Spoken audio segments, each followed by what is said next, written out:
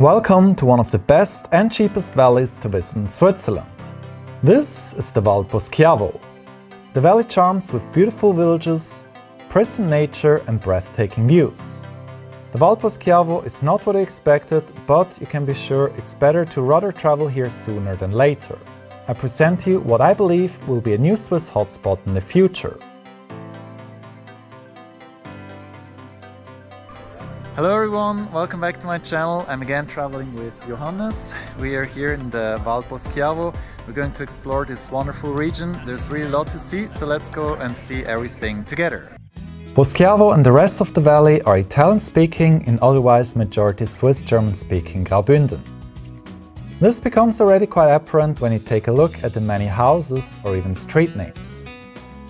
Very characteristic for Italian-speaking villages in Switzerland are the plaster stones that give this place a unique charm. Poschiavo is full of alleys and beautiful houses, thus make sure to not only explore the center with the piazza.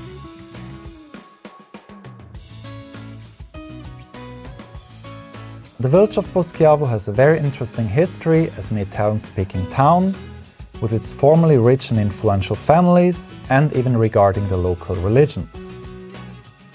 Besides the many beautiful houses and alleys, you should consider a quick visit to the churches, especially the Catholic one that has a really beautiful interior. Now I just have shown you the Catholic church here. What is interesting about the Valposchiavo is the fact that it's majority Roman Catholic, but then the canton of Graubünden is mostly Protestant. And during the Reformation there was a lot of bias against Protestants.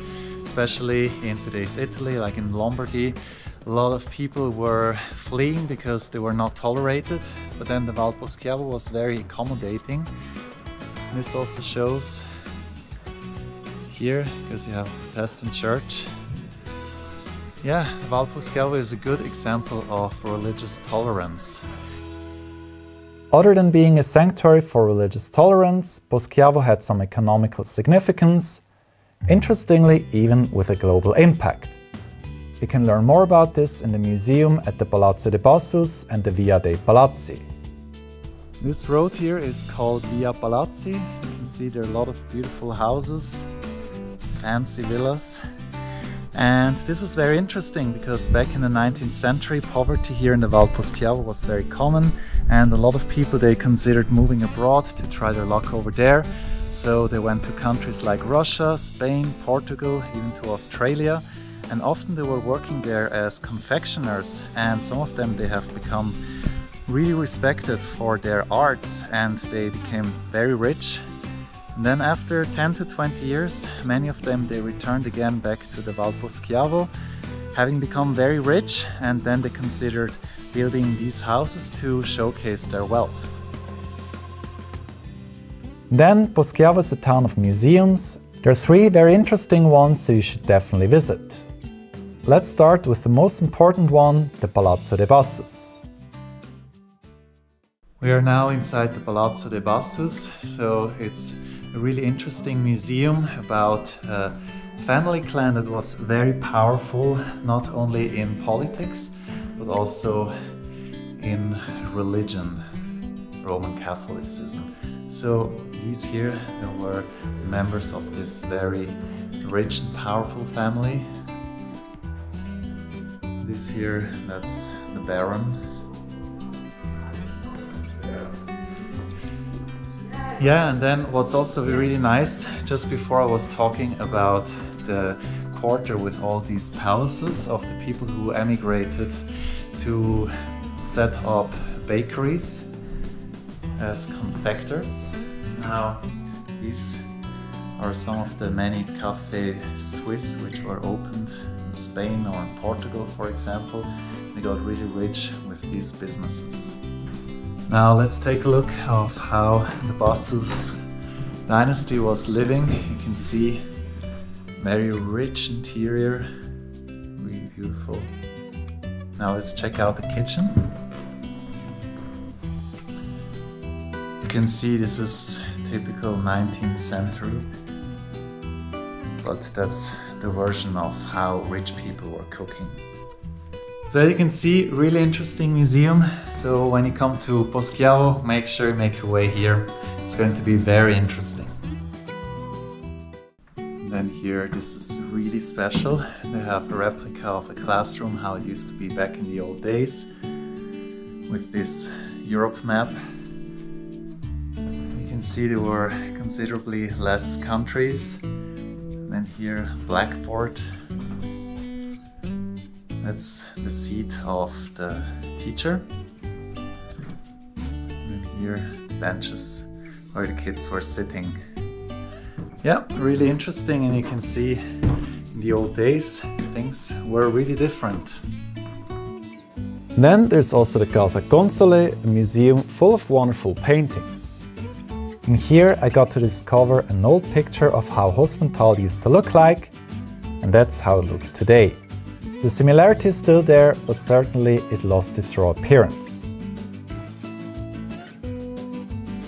My favorite museum was the Casa Tomé, a house of 4 sisters that used to live in the traditional way until 1990. The interior is still very well preserved and gives you a deeper insight of how life used to be back in the past. There are 2 major lakes to be visited around here, the Lago di Sao, to which you would need to hike up for roughly 2 hours, or the Lago di Poschiavo that can be easily reached by car. This humble lake is nicely blending into the valley and the UNESCO World Heritage train line, the Rhaetian Railway, or in German we call it Rhätische Bahn. This is certainly one of the most scenic train rides in all of Switzerland, and one more reason why you should spend your holidays in the Valposchiavo before it's becoming a touristy hotspot. At the lake, you certainly can relax and feel the calm of the Swiss Alps. Definitely, it's good to spend here roughly 1 hour. Just further down is the village of Brusio, which is the home to one of the most unique train sections in the entire world, the circular viaduct. Certainly, this wonderful train line is one of the big highlights of Switzerland. Also, do try the local specialties in the Valposchiavo. This valley is Switzerland-wide known for its outstanding meats of wildlife animals. Poschiavo's specialties are 100% local made, and they also stand for sustainability.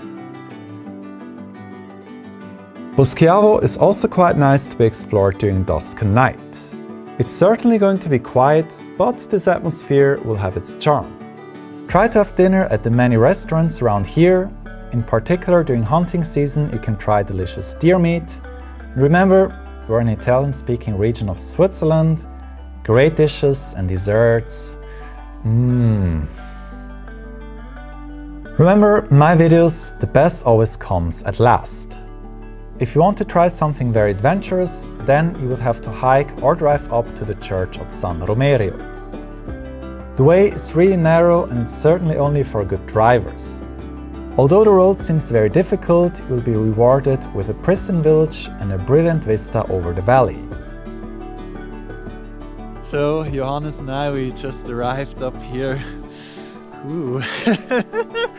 This drive was quite thrilling, and yeah, thanks to Johannes who took over in the second half. We made it up here. It was fun, but thrilling at the same time, especially when there were other cars coming to cross. It only takes a 10 minutes hike to reach the church and the village. We've almost reached the Chiesa di San Romerio. It was a very short hike, but quite enjoyable. Oh, it was easy. Yeah. And yeah, it's really beautiful up here. It's very serene. And all the sounds of nature, the birds, the smells. Beautiful ensemble.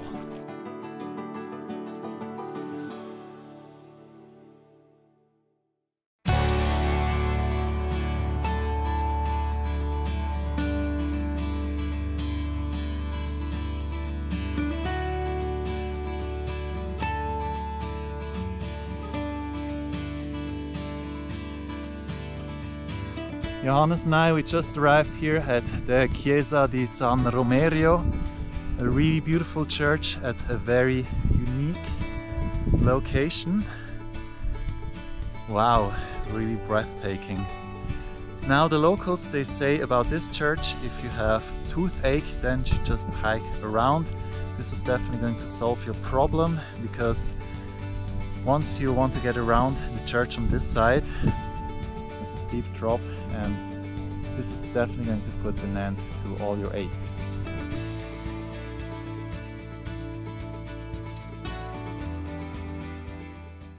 So we're now entering the church, and good news, we just got permission to ring the bell. This is going to be my first time to ring the church bell, and I think this is something very special to try out.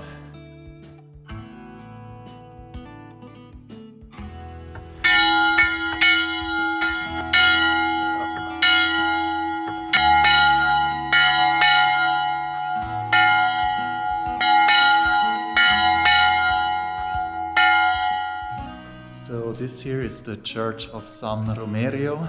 The interior is very simple. You can see some of the colors are already bleached out. It's a very old church, but then what's also very interesting, because of the very unique location of this church, you can especially see that when you go down here to the crypt. There you can see there are some instruments. They are basically observing whether the church is moving, because there is actually a risk that one day the church may fall downhill. However, it's really safe, so don't worry. With these instruments you can recognize anything before there would be any failure. The Valposchiavo is the beautiful hideout of Switzerland. Actually, one of the most beautiful valleys, full of great surprises, and up to this day perfect for budget travelers that love the Swiss Alps, beautiful villages, breathtaking views and train tracks. Thus, escape the rat race and rather explore this hidden gem, the Valposchiavo. It's really nice up here, although the way is not the most convenient. What do you think? Yeah, it was really nice here. So if you want to see more videos about valleys like this, then I highly recommend to watch this episode or the one, this video here. So I'm going to see you over there.